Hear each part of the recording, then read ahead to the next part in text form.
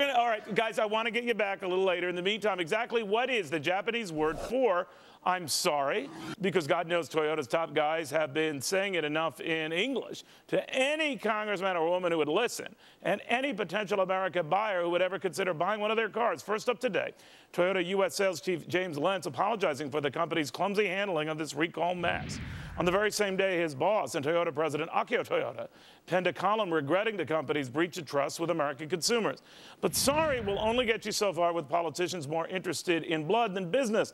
And after today's raucous Toyota teardown in D.C., with more to come, all the apologies in the world won't change things soon. Mark Ragsdale is author of Car Wreck, says that Toyota won't be able to apologize enough for their way out of this mess.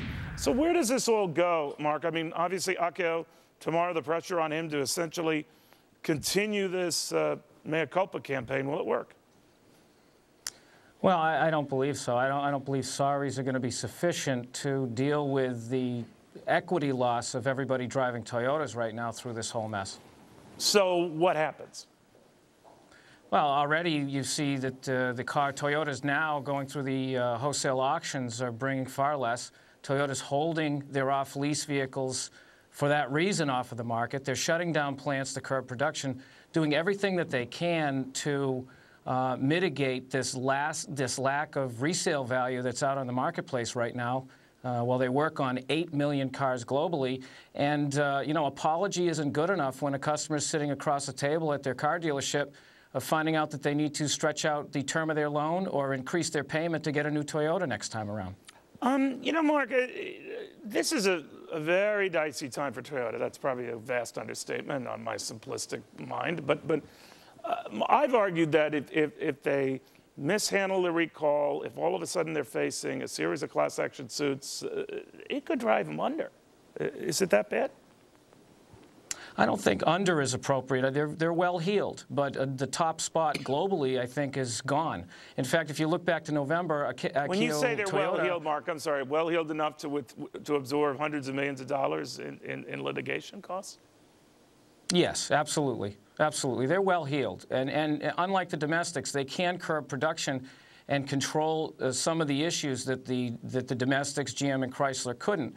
But in the court of public opinion, unfortunately, these folks that drive Toyotas have driven them for a reason. They've fallen in love with this quality, and historically, Toyota's had great quality. But that's a great resource to fall back on, is it not? I mean, because I talk to a lot of these loyal owners who say, you know, they still love their cars, they still love their Camrys, they still love their Corollas, and nothing has dissuaded them of that.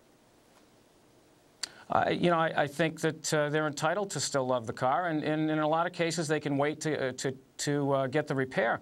But you've got 4.6 million jobs out there requiring a half hour's worth of service, and you've got approximately 15,000 Toyota technicians out there. So it's going to take several months to weed through this. In the meantime, these cars cannot be sold at auction without facing massive depreciation consequences, and they will probably love their car right up to the point when they go to the dealership and try and trade it in, expecting to be within equity, to get a decent trade allowance, and find out that they owe more on their cars than what they're worth.